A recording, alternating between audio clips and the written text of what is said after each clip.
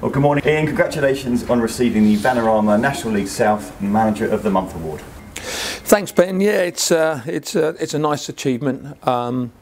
Firstly, you know, I want to thank the Vanarama National League for picking myself as the manager, of the month. But again, as I said before, and you know, I accept this on behalf of everybody at the football club, which includes obviously myself, my management team, who have been a big part of what we've achieved this year.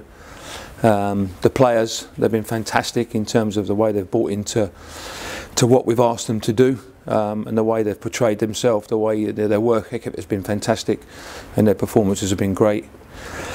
Obviously, behind the scenes, we've got to look at the way the football club's come forward from where we was during July and coming back from the pandemic. The media team has really portrayed a lot of the stuff that we've done extremely well.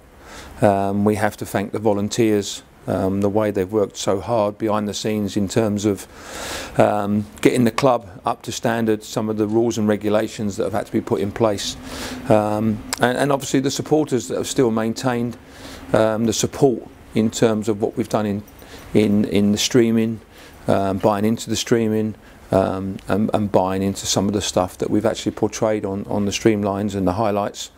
It's been fantastic. And also I have to thank our sponsors, because our sponsors have stayed very, very loyal to us during a really difficult time.